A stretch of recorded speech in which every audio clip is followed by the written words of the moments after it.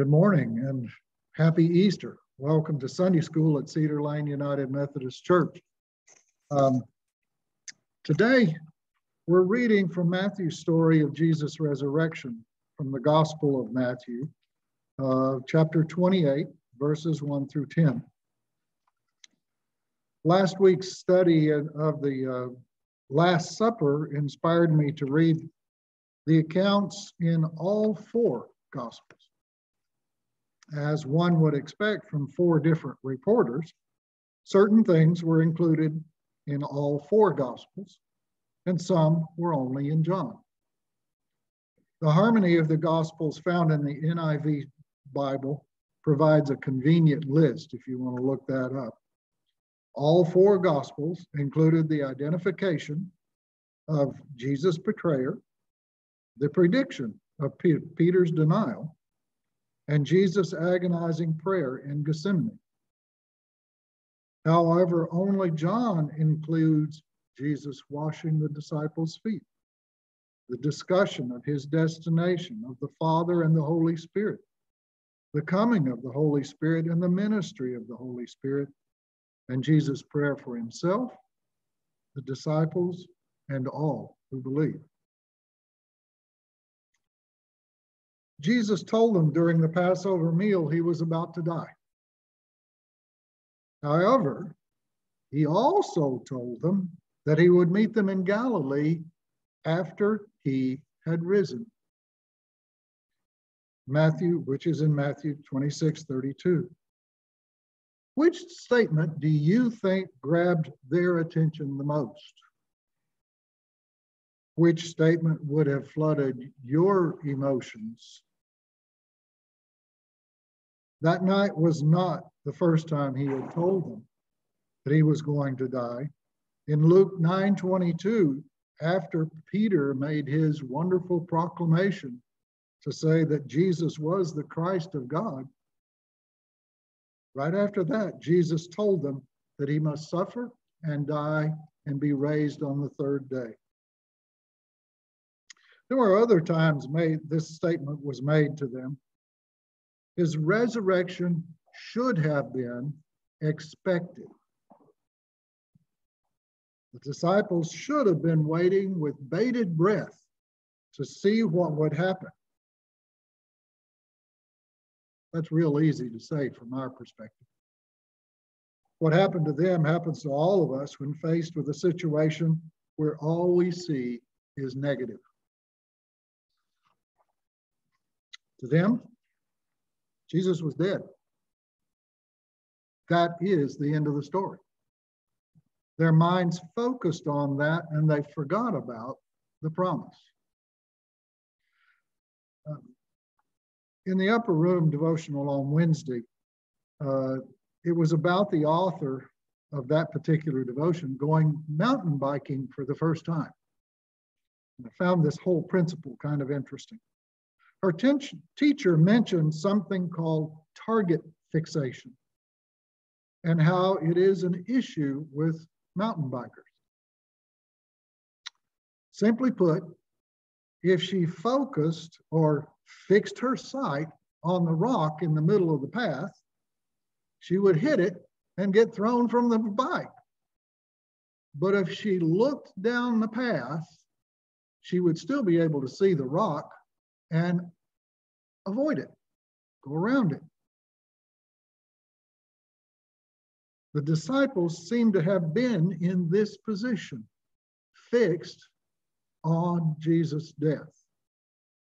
Their focus was all about that, and they did not remember what he had said about the resurrection. In other words, they were not looking down the path. All of this is far easier said than done in the midst of our lives.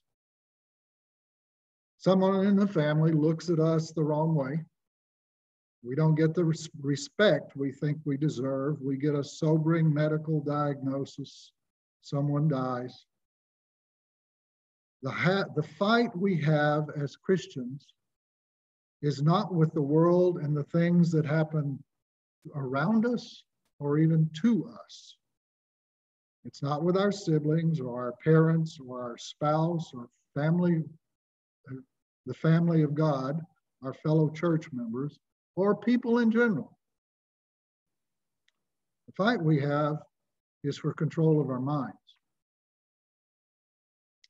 Have you noticed that when things happen, how our thoughts just want to run wild and make all kinds of accusations and defenses? I'm guilty. I know it. The fix is to look down the road. Take the focus off ourselves and remind ourselves of what God in Christ has promised to us. Paul in Philippians 4:4-7 makes this exhortation. Rejoice in the Lord always.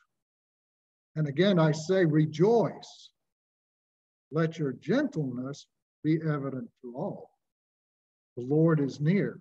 Do not be anxious for anything, but in every situation by prayer and petition with thanksgiving, present your requests to God.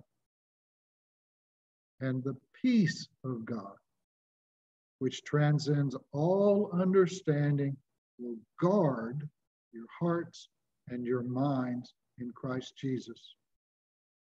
Peace in the middle of turmoil is the promise, but we have to look to God. That peace will put a hedge around our hearts and our minds.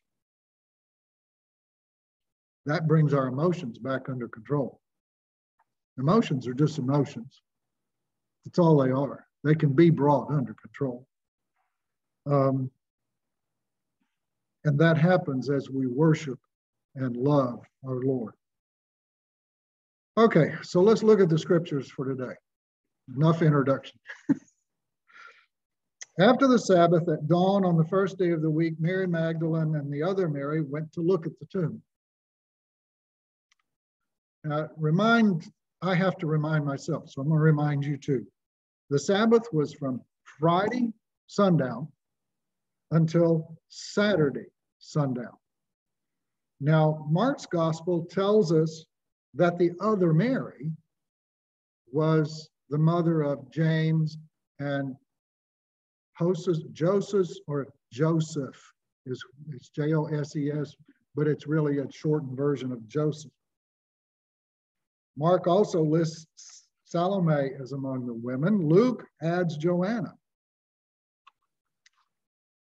As I read Mark, it talked about the women going and buying spices to prepare so they could wrap Jesus' body in them. So kind of remember that Sabbath thing? I have to remind myself that Sabbath was over Saturday evening. The shops could buy and sell again. That's why they could go and buy the spices. So the Jews did not embalm people like the Egyptians did. They just wrapped them in the spices as a sign of love and devotion.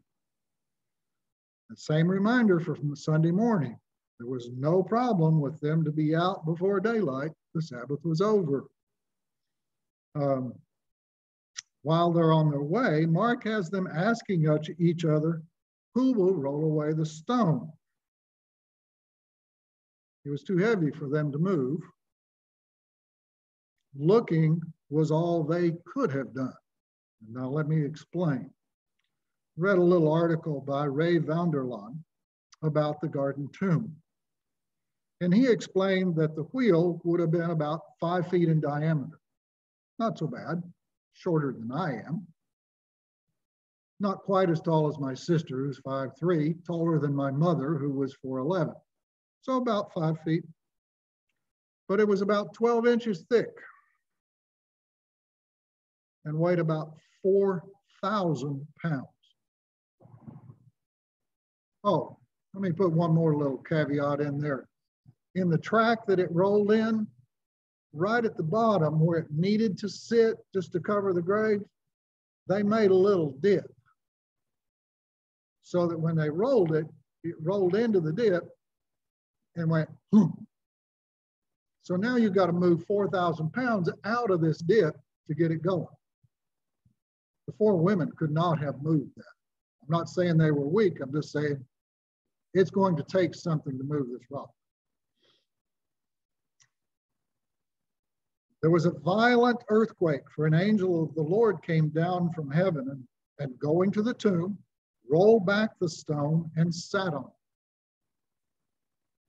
it. His appearance was like lightning, and his clothes were white as snow. Guards were so afraid of him that they shook and became like dead men. Now, each of the Gospels is slightly different at this point, but all four report that the tomb was empty, the tomb was found empty by the women. Luke and John both report that Peter and John came later and confirmed what the women had seen.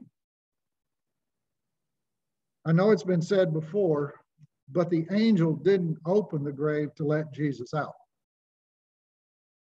He had already risen.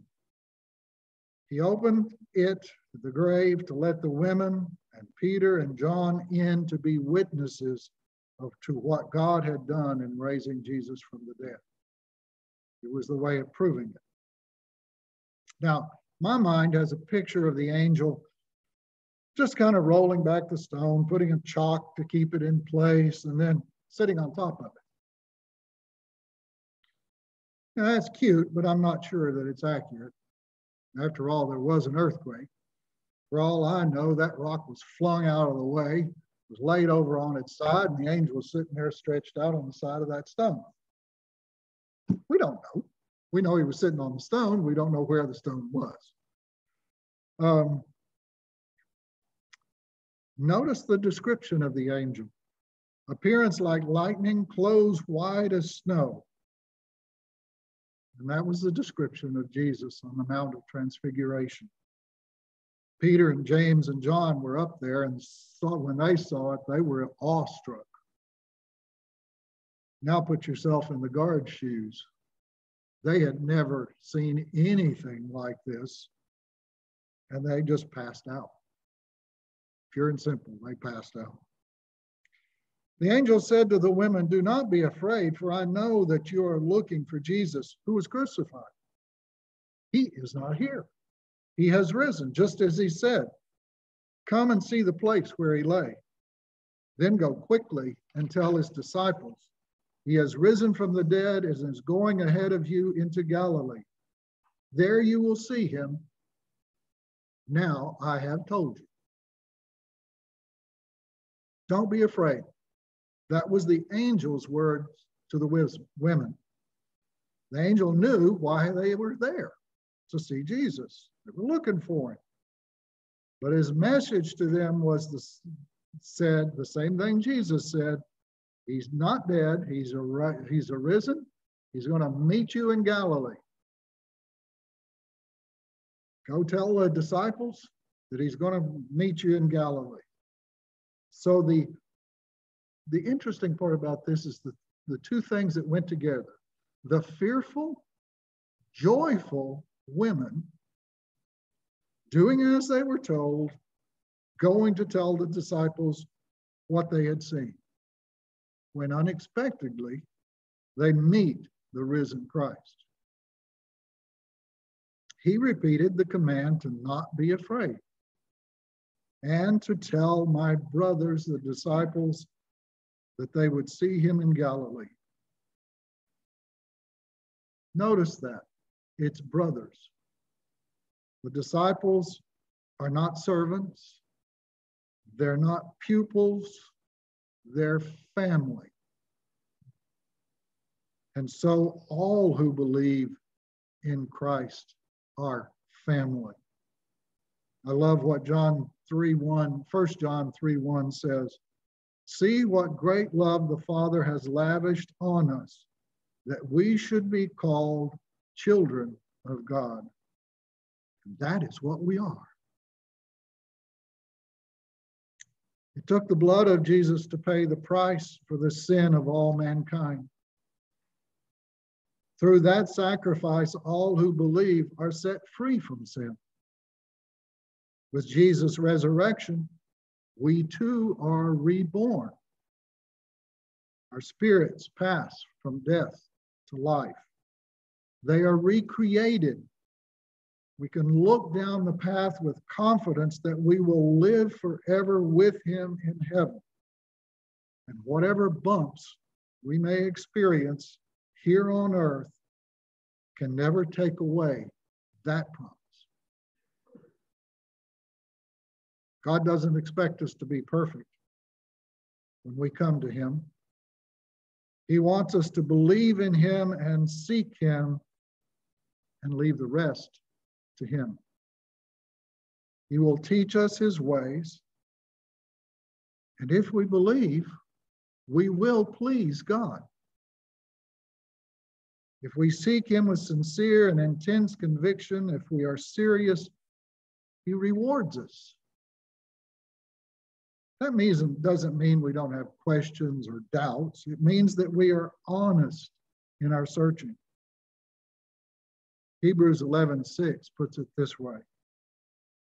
And without faith, it is impossible to please God, because anyone who comes to him must believe that he exists and that he rewards those who earnestly seek him. Thank God for Christ. Thank God that he walks with us through all of our life and that we will live with him forever and ever. I hope you have a happy Easter, and we hope to see you next week.